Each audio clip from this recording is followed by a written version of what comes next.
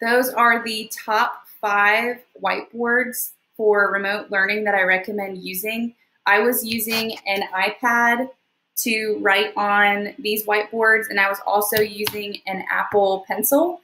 And for the Apple Pencil, there's also cheaper options that you can find on Amazon. There's some that work similar to the Apple Pencil that I recommend using.